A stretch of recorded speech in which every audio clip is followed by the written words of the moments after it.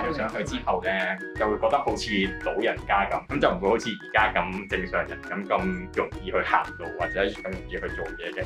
They are all developers for age-friendly products, proficient in technologies and applications of technology products. But how well do they understand the challenges that the elderly encounter in their daily living? 係咪比你想象中難好多啊？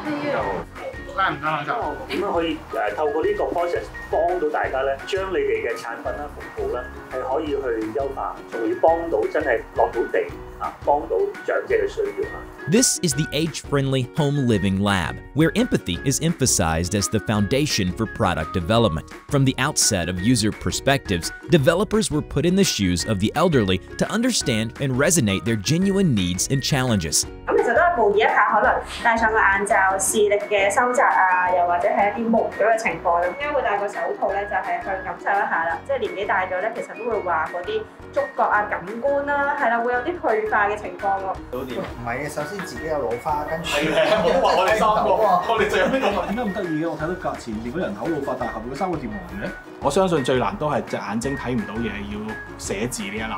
咁但係原來我即係發現咗，原來啲老人家喺光線唔夠嘅情況之下咧，再加埋佢隻眼睛開始退化咧，係會真係乜嘢字都睇唔到嘅。咁如果我哋唔落嚟體驗一下現場嘅環境，其實我哋好難去開發一啲嘢去改變，去配合一啲老人家去使用咯。做乜嘢？揾錢數錢。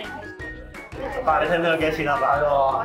Age-friendly products that the elderly desire don't have to be cutting-edge technologies, nor all-in-one solutions. Yet, practical and level-headed products can already assist them in overcoming challenges. That's why inducing a sense of empathy is the first and a very crucial step in the Living Lab process. 哇！有夢有黃，我終於明點解啲長者要咁倒晒啲出嚟。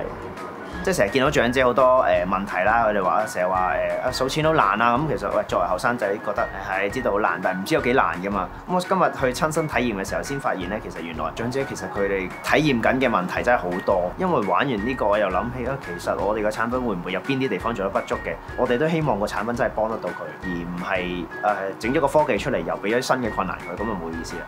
Exactly. Empathy is the cornerstone of product development. Through this experiential activity, developers can precisely assess the challenges encountered by the elderly. They can then ideate, design, and build prototypes. Upon iterative testing and refinements, age-friendly products could be better developed for the elderly population.